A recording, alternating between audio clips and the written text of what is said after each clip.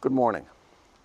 It's very important to be very skeptical of news that foreign militaries have achieved some astounding breakthrough in technology or combat proficiency, and especially when involving countries that are adversarial, let's say.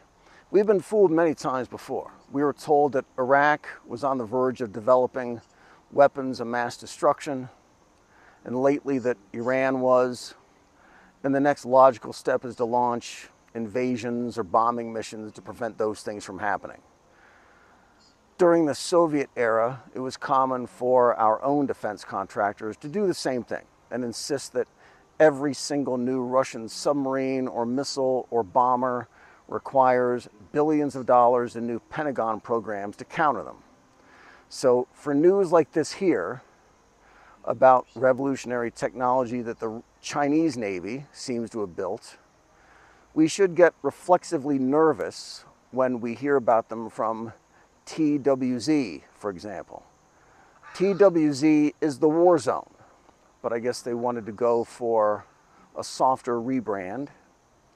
It is sponsored by the General Atomics Aeronautical Systems, among others. So they're hoping to be the first in line to get a big contract if they can get Congress worried about what it means for the U.S. Navy. Breaking Defense, they're kind enough to tell us in the headline that they're sponsored by Northrop Grumman, so I didn't have to go looking. And so it's best to wait a bit and allow other people to weigh in, people not hoping to get a piece of the next gazillion-dollar defense budget. But the news is this: Chinese stealth aircraft, combat drones, and AWACS planes were successfully launched and recovered by the Fujian using a new electromagnetic catapult system. The videos, which we're sharing here, are several minutes long and include footage of the aircraft launches, recover, and deck operations involved. There are several aspects about the story that make it important. The J-35 is a stealth aircraft, 5th generation, and this marked the first time a stealth plane had been launched from an aircraft carrier. The naval news points out too that the footage used in these videos were from earlier this year, so the Chinese Navy is even farther along in their deployment plans than our experts thought previously. These videos were also first to show the entire launch sequence compared to previous media. The Chinese Navy are deploying electromagnetic catapults, which hold significant advantages over steam-powered systems.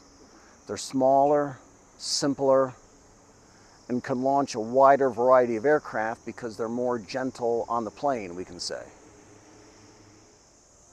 Most outlets focused on the fact that the Chinese Navy was the first to launch a stealth aircraft. But serious analysts point out that it's the catapult system itself which is more significant. The electromagnetic system allows for faster launches, greater reliability, and more flexibility, especially in drone operations. This whole package is the world's first successful integration of next-generation technologies. The Ford aircraft carrier is the most advanced in the U.S. fleet and have deployed EM catapults for over a decade.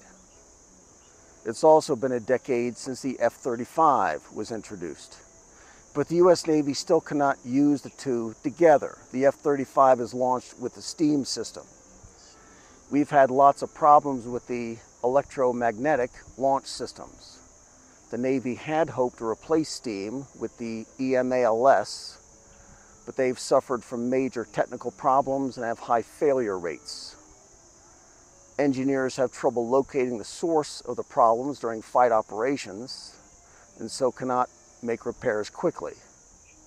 During combat operations, when the margin for error goes to zero, the system cannot be used at all. The design was fatally flawed from the beginning based on the design itself. The catapults were not independently powered, so if our crews have a problem with one catapult, it cannot be switched off so the repairs can be made. Add to that a failure rate of 1 in 400, which is 10 times worse than what the contract called for. By comparison, the catapult system on the Fujian is powered differently, and so the failure rate is just a small fraction of what it is on the Ford-class carriers. The U.S. Navy's EM catapults are overly complex, and a single point of failure shuts down the whole system.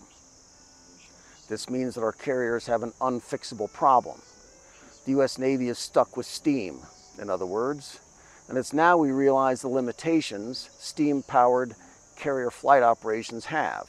Steam catapults need a lot more time to build up power to launch planes, and the new Chinese system can do that 75% faster. China's launchers are ready to go every 45 seconds, irrespective of how big the aircraft is. Add it up, and with these new catapults, the Chinese Navy will put up more aircraft in less time. This is the Tai O village in Hong Kong. Be good. Do unto others as you want others to do for you. Store up for yourself treasure in heaven. For where your treasure is, there will your heart be also.